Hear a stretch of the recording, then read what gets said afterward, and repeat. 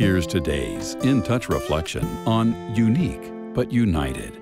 This month's reflection is based on verses 14 through 21 of Romans chapter 12. Bless those who persecute you.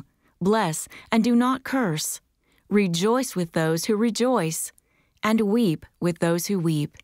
Be of the same mind toward one another. Do not be haughty in mind, but associate with the lowly. Do not be wise in your own estimation. Never repay evil for evil to anyone.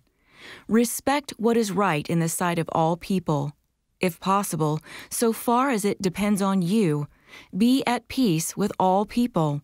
Never take your own revenge, beloved, but leave room for the wrath of God. For it is written, "Vengeance is mine, I will repay, says the Lord." But if your enemy is hungry, feed him. If he is thirsty, give him a drink. For in so doing, you will heap burning coals on his head. Do not be overcome by evil, but overcome evil with good.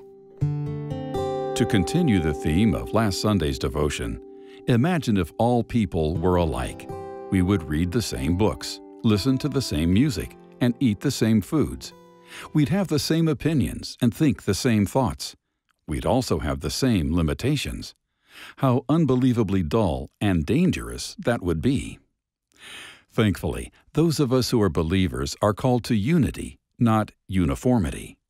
Unity is the state of being united into one. Uniformity, on the other hand, means overall sameness. In other words, unity allows for the possibility of iron sharpening iron, as we see in Proverbs 27:17, while uniformity gives only the illusion of harmony and safety.